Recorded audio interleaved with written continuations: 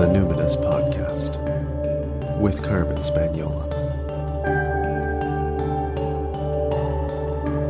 Hi there, and welcome to the Numinous Podcast, where we have interesting conversations with everyday folks about the mystery of life. I'm your host, Carmen Spagnola, joining you from the lands of the Lekwungen-speaking peoples, the Songhees and Esquimalt First Nations. It's commonly known as Victoria, BC. My guest today is Becca Piastrelli, author of the new book, Root and Ritual, Timeless Ways to Connect to Land, Lineage, Community, and the Self. It's a charming, full-color, illustrated guide to fundamentals of creating connection with spirits of place and ancestors. I describe it as a fresh update on modern self-directed spirituality because it foregrounds acknowledgement of how capitalist imperialism, white supremacist patriarchy have left many of us feeling cut off from belonging. It acknowledges how white feminism of the past and today has a tendency to appropriate spirituality from anywhere and everywhere. Becca's book clearly aims to recognize white privilege, give credit, and walk humbly on the spiritual path. But I'll let Becca tell you more about that in her own words. So, Becca, what identities do you lead with? Yeah, well, I am descended from white settlers here on the Turtle Island. They come from the lands of so-called Europe. So I am indigenous to the lands of the British, Welsh, Scottish, French, German, and Eastern European origins, Celtic, Pict, Norse, Anglo-Saxon people. I identify with she and they pronouns. I'm a straight cis woman in a heterosexual monogamous relationship, though I'm exploring my own queerness in these times. And I identify with the more than human world, the fungi and the trees and the stones and the waters and the bacteria and the critters, big and small. And I identify as witch as well. Thank you. So I'm very interested to chat today, partially because we share a lot of overlapping ancestry and lineages, in the sense that all those places that you named in Western Europe. Also, I too was a bit of a Dr. Sykes nerd and did my Oxford ancestry, which you mentioned in the book.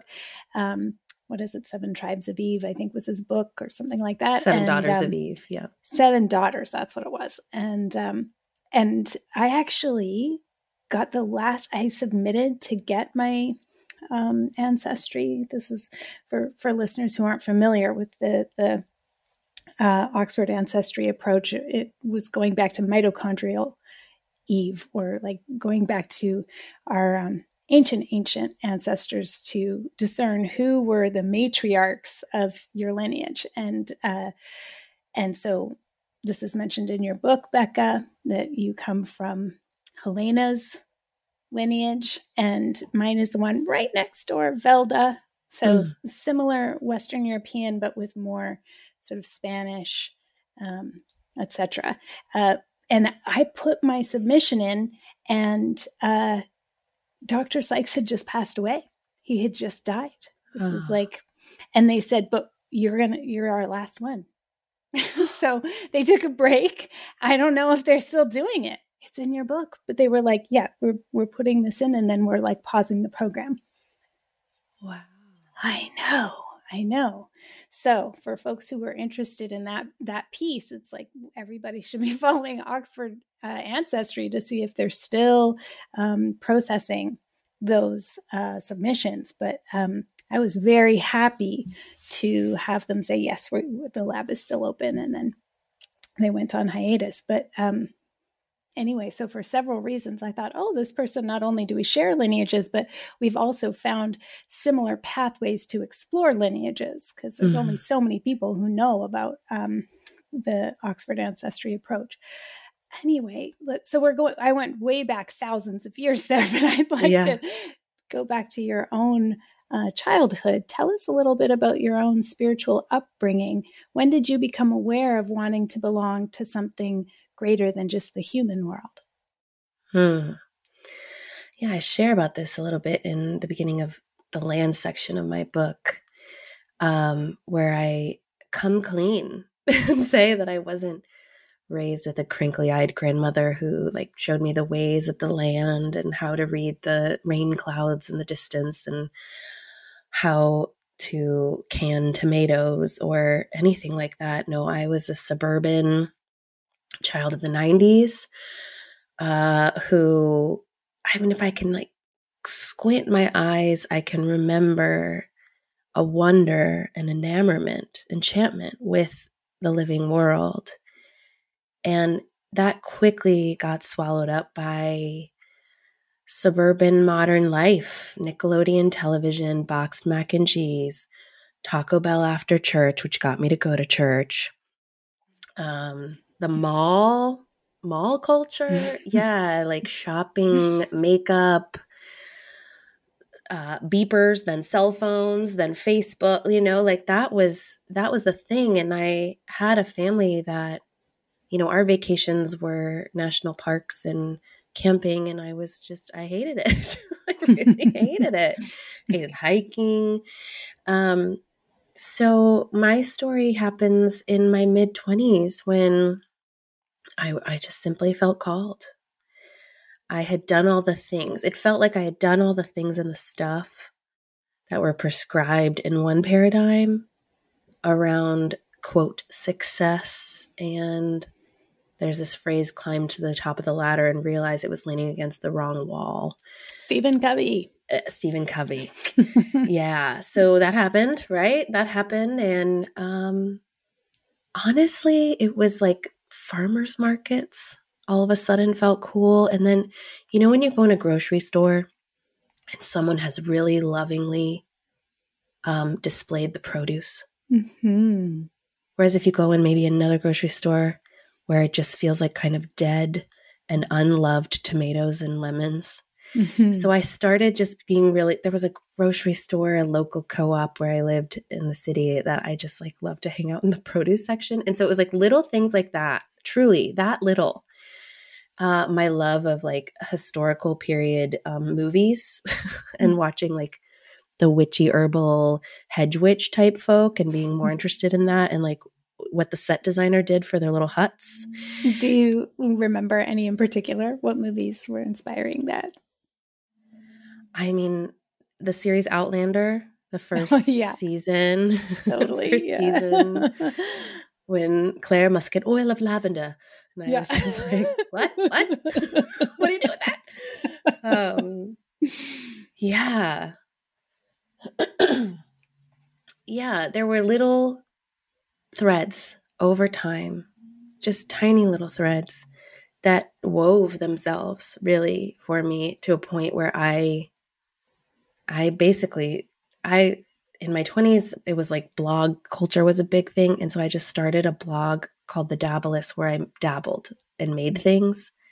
And the whisper became a roar. And so all of a sudden I wanted to hike and camp. And all of a sudden I wanted to just fall asleep under a tree. And it moved quickly. It snowballed in a way to me realizing and having just visions, both waking and sleeping visions of folks gathered around a table, hearth lit, remembering how to birth babies and make healing soup and respect for elders. And all of a sudden ancestral ways was the way. And I completely shifted everything to focus on that. Very cool. So then what pressed you to write your book, Root and Ritual? Yeah, well, I have to also come clean and say that at first I wanted to write a book and I had asked myself why. See, you're coming out with a book too. So I feel like, let's jam on this.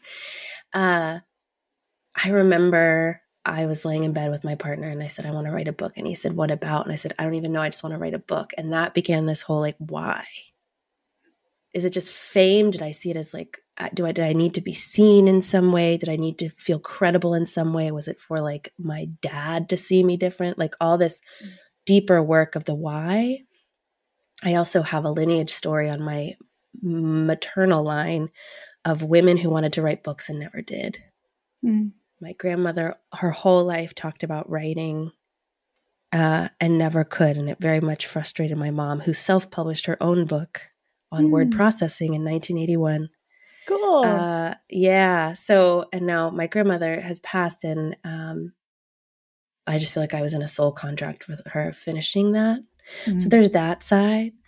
And then there's the other side of like, I have had this existential ache of loneliness and unbelonging my entire life, and a feeling of severing of my indigeneity, of being the cultureless white girl, and a feeling of being drawn to ancestral ways, and just all the turmoil and growth and healing in that. And I wanted to share that. And every time I did share it, whether it was on blog post or podcast, I would just get a lot of like, whoa, you too? Like this whole thing where I was excited about the lemons and really interested in what was in my tea bag. Other people are feeling that way. And I wanted to present it in a way that wasn't like 10 steps to belonging, because that literally can't happen. I wanted to share a pathway for folks. So, yeah. Since you brought it up, how would you distill why that can't happen? The 10 steps to belonging.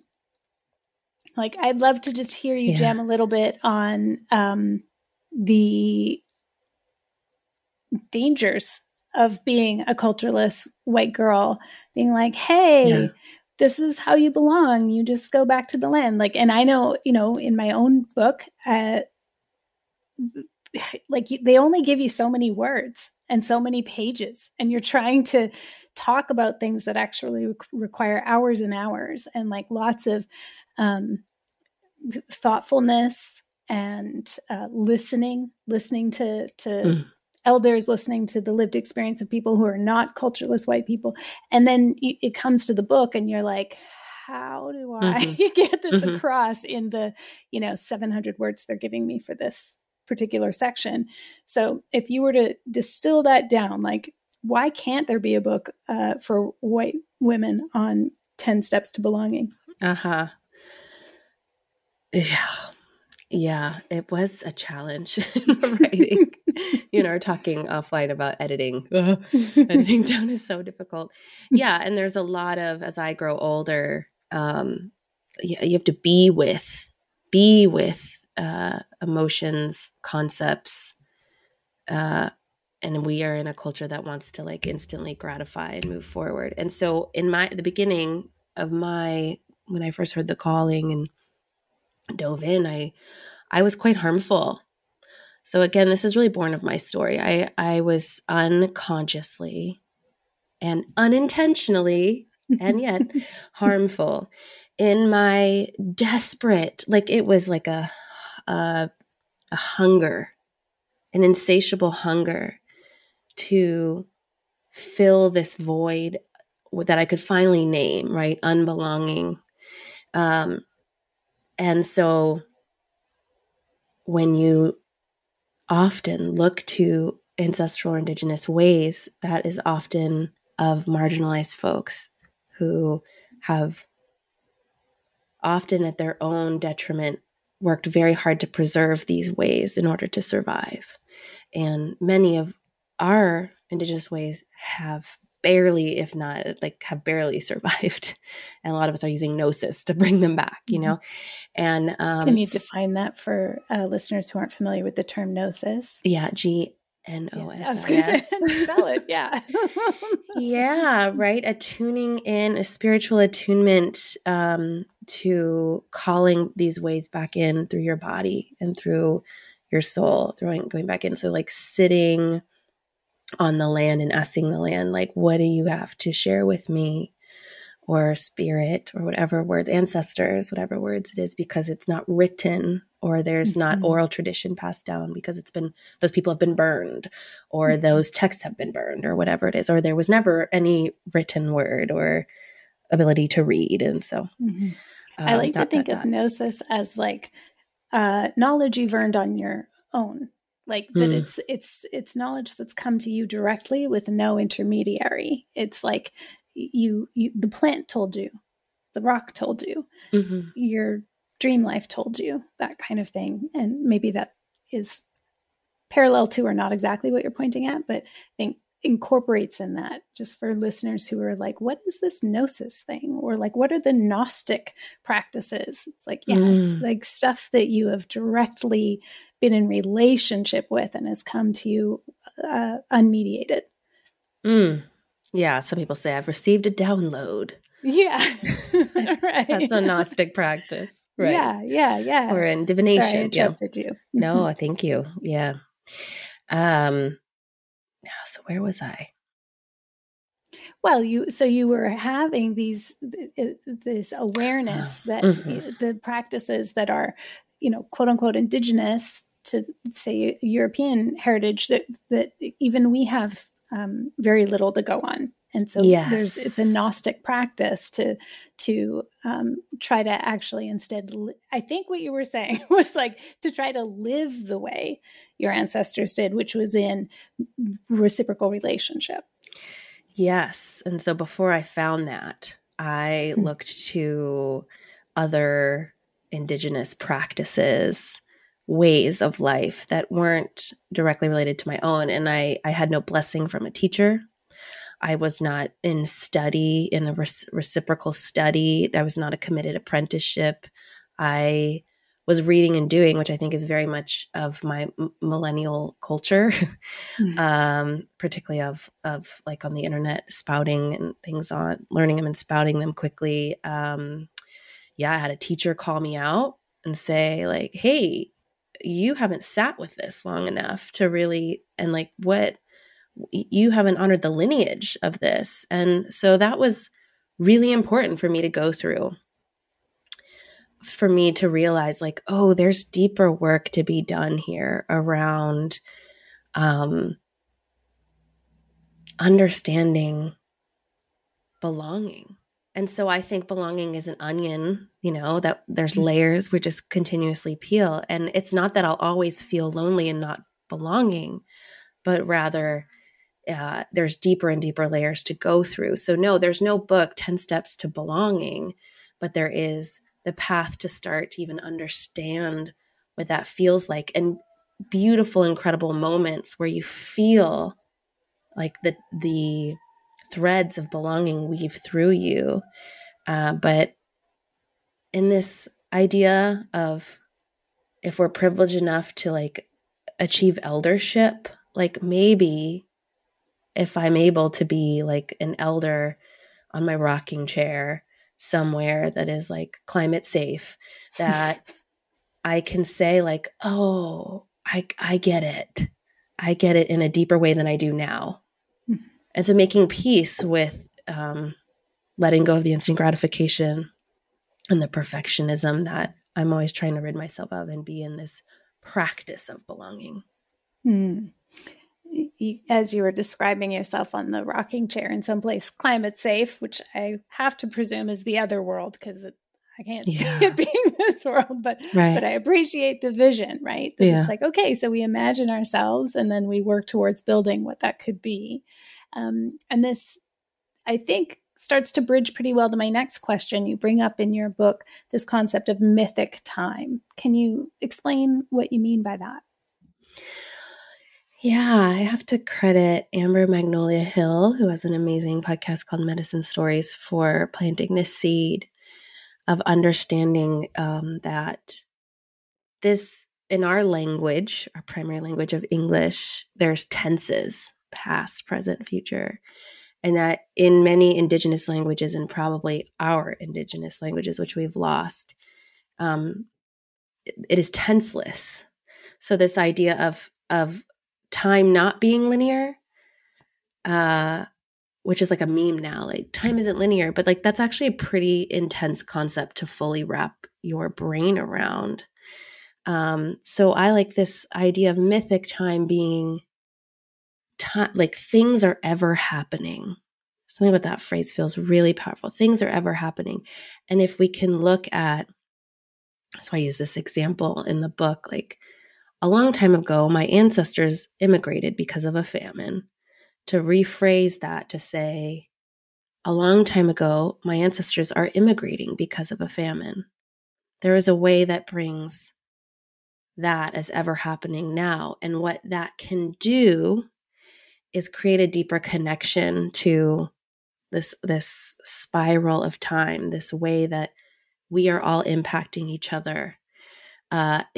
It brings it closer, because there's a lot, especially for those of us who have lineages that really have had a lot of harm done by and to them. There can be a separation. There can be like, well, that was then, this is now. And yet that had an impact, right? Epigenetically, historically, politically, geographically, and so there is a way we need to bring that into our bodies. It's already in our bodies, actually. So it's like awakening it in our bodies. And I find this concept of mythic time softens my heart, opens my grief, my rage, my ability to act, my ability to pray, to practice gnosis, right? To all these ways where I can keep myself alive and in this practice of being a better ancestor. And it brings the ancestors closer, doesn't it? Like, yeah. So this notion of ancestral veneration is not, oh, this is a thing that I do and it's symbolic.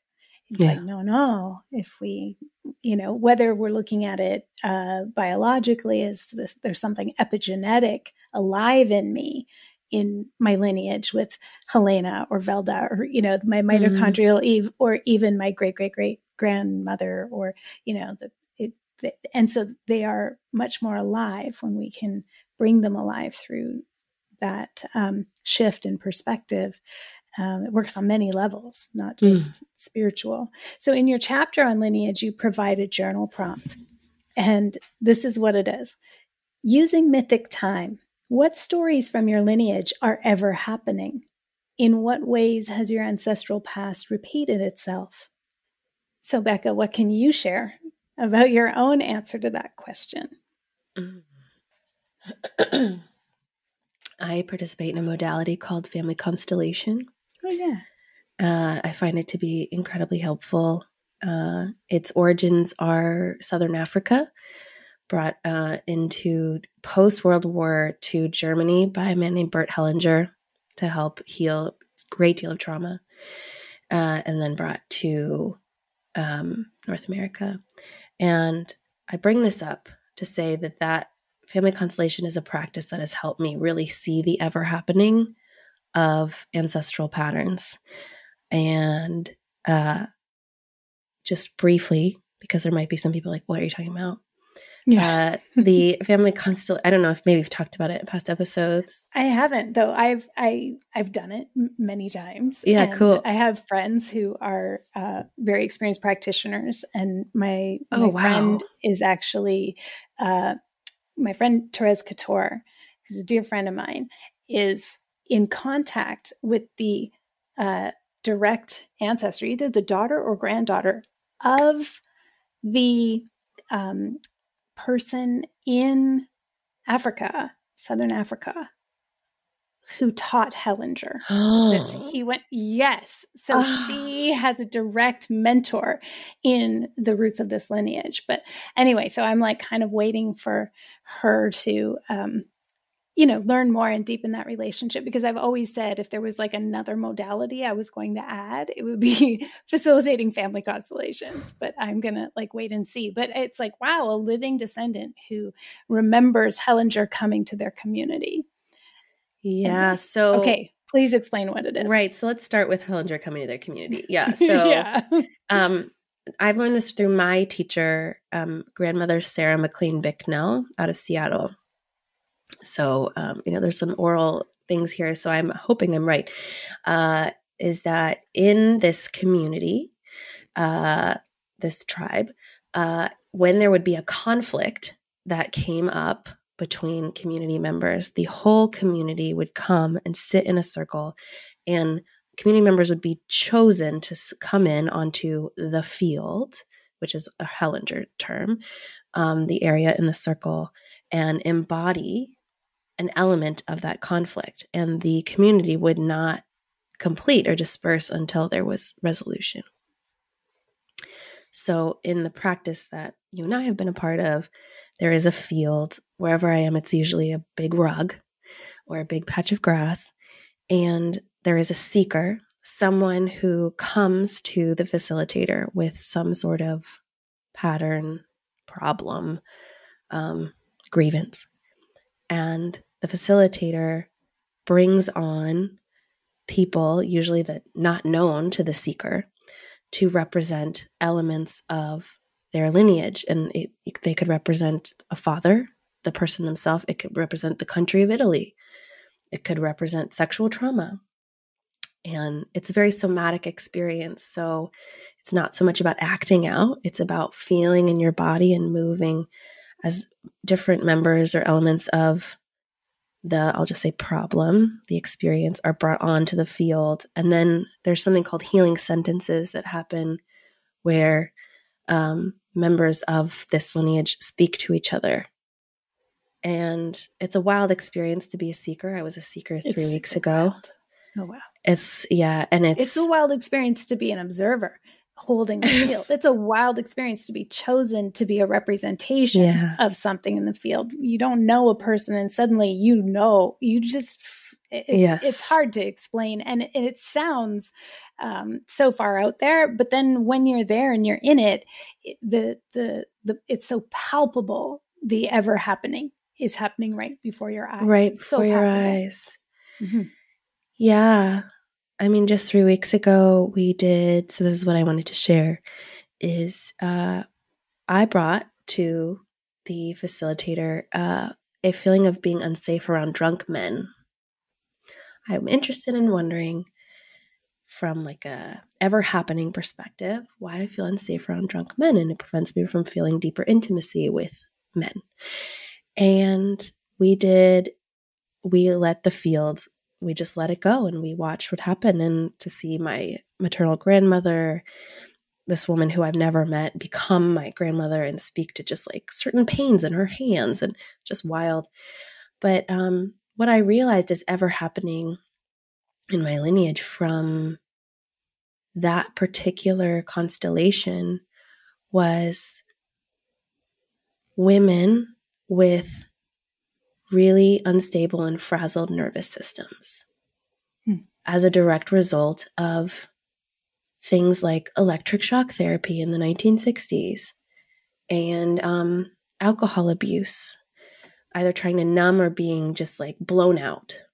And how I myself really do feel that. I feel real sensitivity and discomfort. And so one thing that triggers that is drunk men, but there's an element here of my mother feeling it, my grandmother feeling it, my great grandmother feeling it, and other members of my family we've talked to who feel it. So that's something I can work with, right? What is ever happening is these women's nervous systems do not feel grounded, do not feel regulated. And that's something I'm working with. Mm-hmm. And how did you feel after the constellation? How are you working with it since that awareness?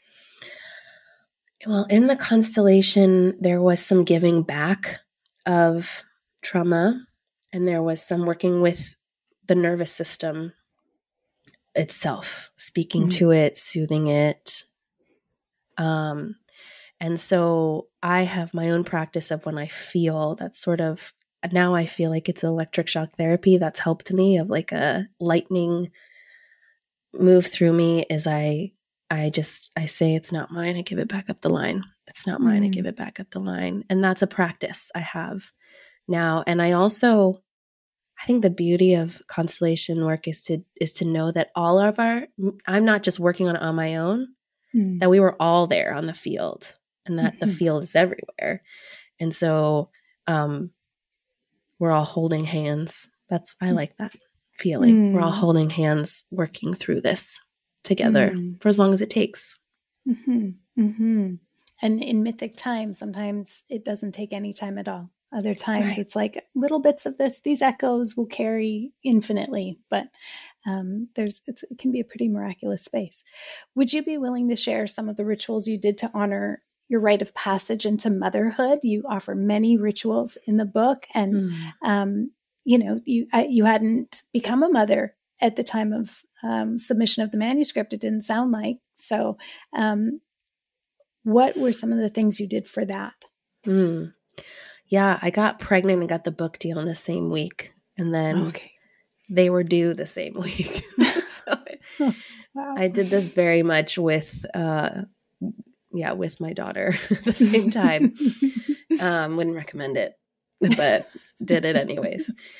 Yeah, so I was a COVID pregnancy and really felt, because there was a real discouragement of gathering, a real loss, real grief, rage, anger, at not getting the rite of passage I had been dreaming of for years. It took me quite a long time to have a baby. And so I was thinking about ways I could do it on my own. And I just sent out a message to my beloved community and said, how can we do this in a way that feels good and safe and of consent? And because I need this. I need to be witnessed in this.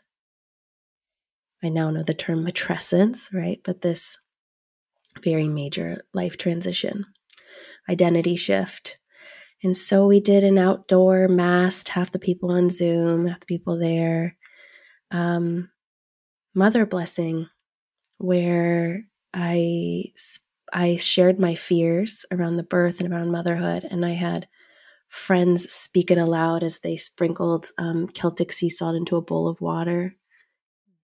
And then they dumped the water on me, I think to shock me, because I was really crying, hearing all these fears, to try to shock me. The same teacher, grandmother Sarah McLean Bicknell, was there leading it. She really wanted me to be in a pattern change, to be ready. And then my mother was there holding a picture of my grandmother, the ones I'd been working with in Constellation, and she spoke aloud my birth story as I faced her, and we held hands. And then I turned away, said goodbye to that mother-daughter feeling, and walked through a tunnel of roses that my friends held up, the birth canal of me, right? Aww. Yeah, it was so great. And because we all were we need ritual together. We really went all out, Yeah. It had been months, right? Yeah. And then stepping into a flower-strewn circle of me and my child. And then having every member of my community come up and bless us in some way with hopes and desires for us. It was really, really powerful reading John O'Donohue, just great. Yeah. And so that was really special and powerful. And I remember I shared it out on social media, and there was a real resonance there. And then since I've become a mother, which has been rocked my world in a major way, of now embodying the identity shift that I was ritualizing before. I've had a lot of hair ritual practice because the hair falling out is a very common thing, which is, I've learned, actually just new hair growth. So there's a lot of energy in moving a baby out of the body. And so a lot of cells die. At the same time, a lot of new cells are born. And so I was brushing my hair and just clumps of hair coming out. And I refused to be horrified. I thought, what a beautiful opportunity to say goodbye to the cells of my old self. And so I've been burying my hair in my garden, the land I live on. And then I had a friend, Luna, say, oh, you're burying your old self and giving it to the mycelium to create new life. Beautiful. And saying, and they're the ancestors' bones of the land you lived on. And so that has felt really beautiful. So I did a one big one once, but I found that wasn't enough. So I frequently just pull the hair out of my brush and walk outside. Say, hi, here she is. Take good care. That's beautiful. And so then what will you do to ceremonially step into the fullness of your identity as author as your book is out in the world? I don't know. I've been thinking.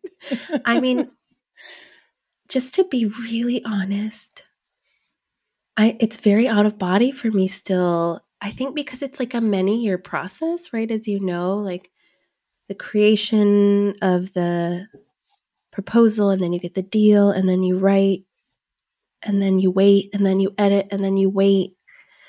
And so it's been like 3 years. Mm-hmm. And I have changed so much in that process. It might be different if I didn't have like a massive life transition in the middle. So, I wanted to say, like, I actually do want to like wear a turtleneck and glasses and put a sweater over my shoulders and like have a reading in front of a fire. Like, yeah, like a little bit tongue in cheek, but also I feel like that could actually be a really fun embodiment practice. Right. Mm-hmm. But I don't know. I wonder if you have ideas for yourself, or because I have struggled with being like, this is real, like patting my body and saying, I add this to my identity list, author. Mm-hmm. Yeah, no, I have no ideas. I don't identify as a writer, and I don't know that I'll ever, I guess I'll have to technically identify as an author, but I'm sure I'll never identify as a writer. I say that now. Really? Yeah, no, I know writers.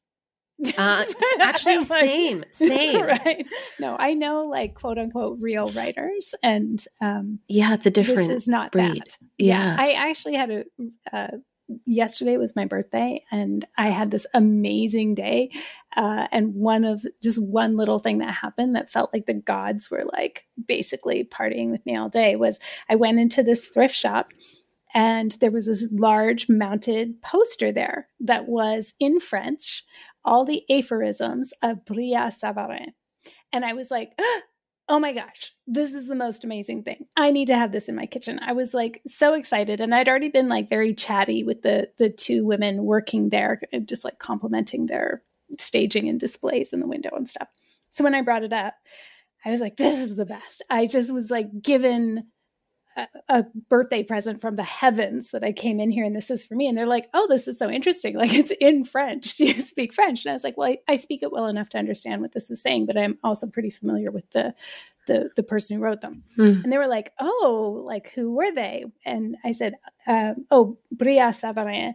They said, oh, were they, what is this about? And I was like, oh, I'm going to hang it in my kitchen. It's all about food and like how nourishment is like the foundation of a culture, and how the inner culture of the individual all the way up to the nation state. Tell me what you eat, I'll tell you who you are. And they were like, oh, was he a chef? And I said, no, actually, he was a philosopher of food, an epicure. What the French would call a gastronome. He wrote a lot of things about the intersection of food and culture and human making through nourishment. And then I was like, and they were like, what? And I was like, oh my God, that's what I am. I'm a gastronome. Oh my God. And then I like left the store Googling, am I using that term right? And I was like, I don't identify as a chef either. So the idea of like, I've written a cookbook that's a sort of a spiritual treatise on animism, etc. I'm like, yeah, I identify neither as a chef nor as a writer. And yet these things have technically occurred, but I do identify as a gastronome. So I probably will identify as an author, but that feels different from writer for me. So I'll have to think about that. I don't know what the rituals will be for that. Yeah. Right. Yeah. So as we're coming to the end of the show, I'd like to ask you, and this could include ritual, or it could just be like the stuff you do when you're like not into ritual, when you're just like not up for it, you're really in the moment. So the range, of course. The final question on the podcast is always the same. So Becca, how do you cope with grief and rage? Mm-hmm. Well, can't stop talking about it. Can't stop talking about those things in these times. So I think talk about it obsessively with anyone who will want to talk about it with me.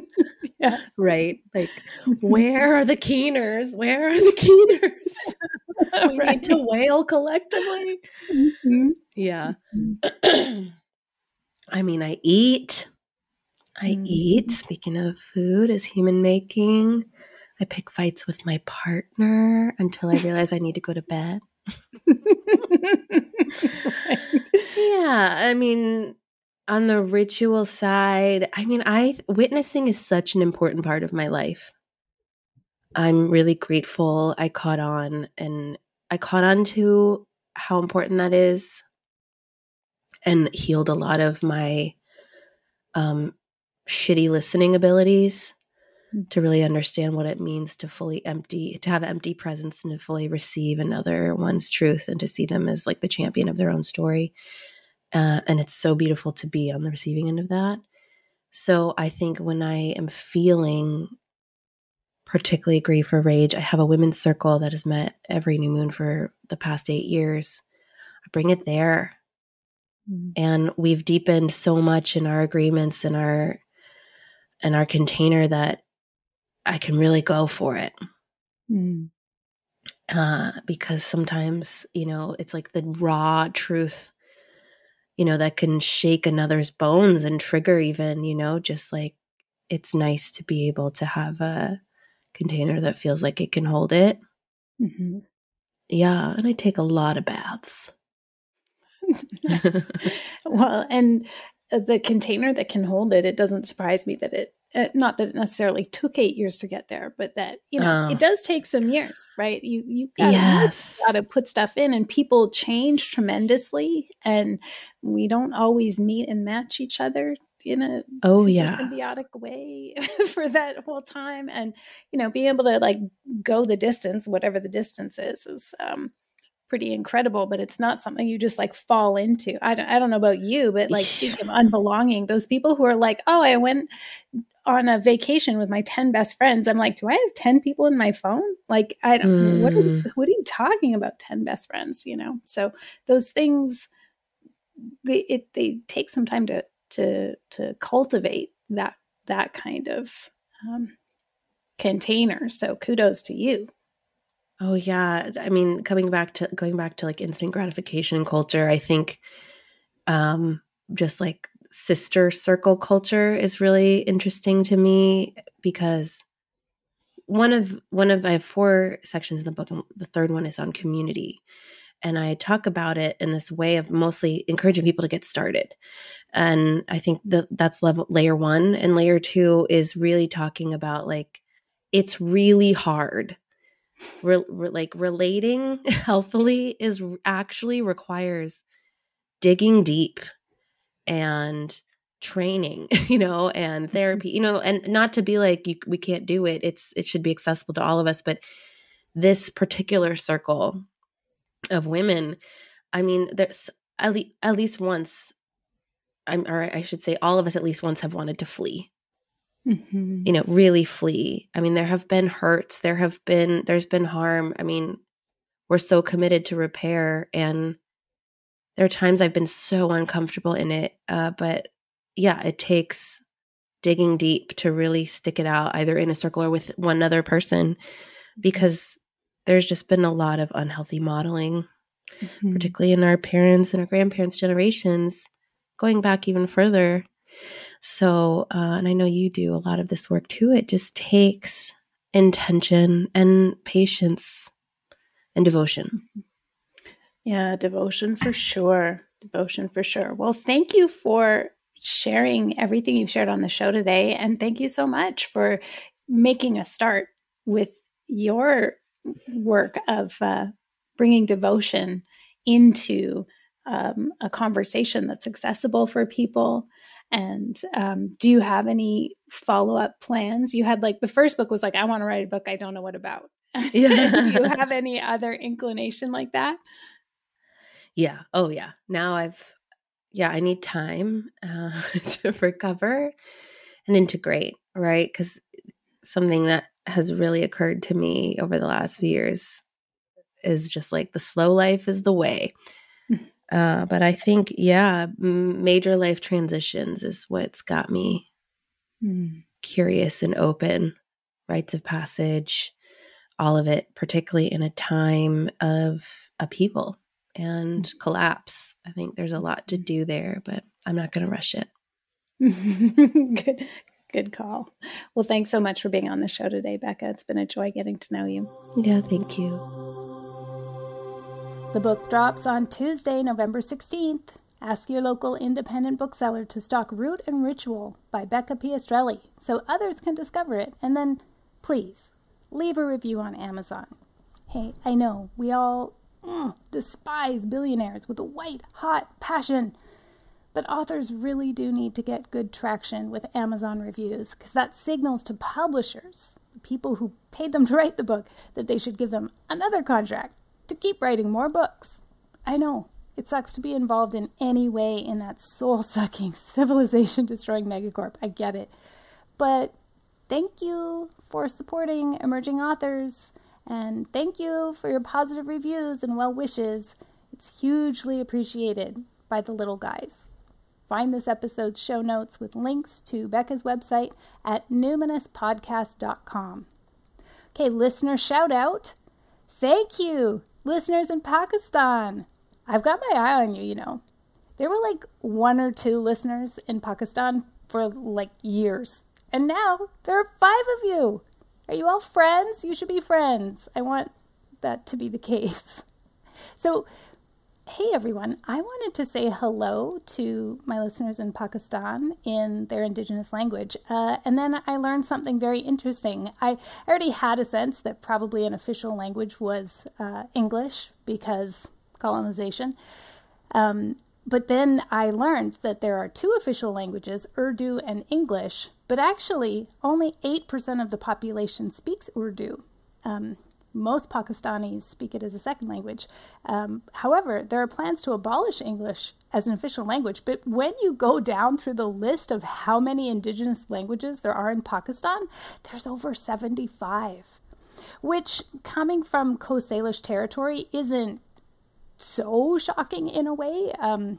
The Coast Salish refers to a language family that has at least 24 distinct languages and many, many more dialects just within itself.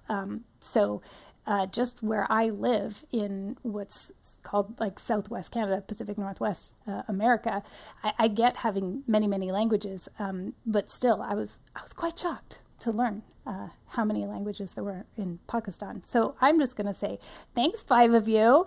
It's like super delightful to me to think of you over there listening. Love that.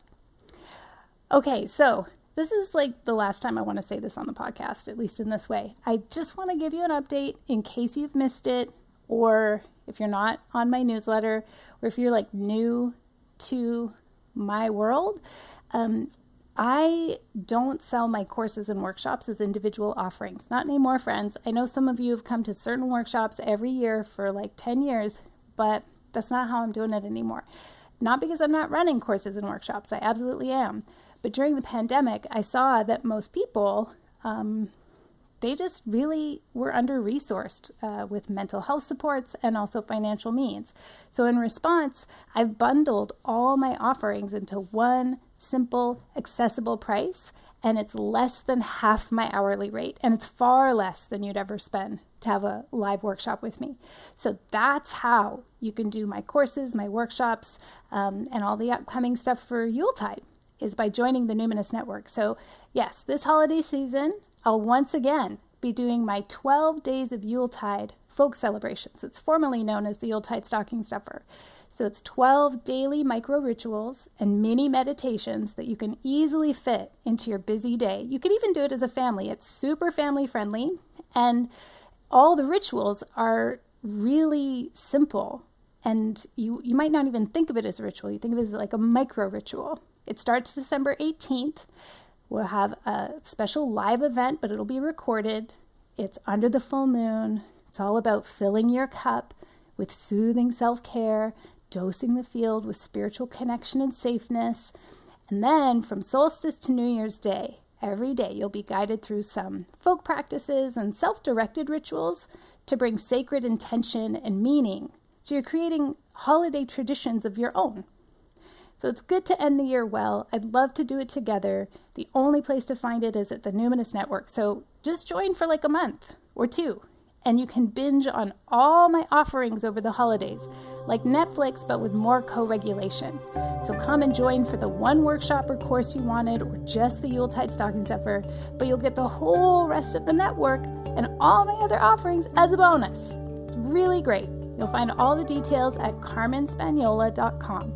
CarmenSpagnola. Until next time, take care.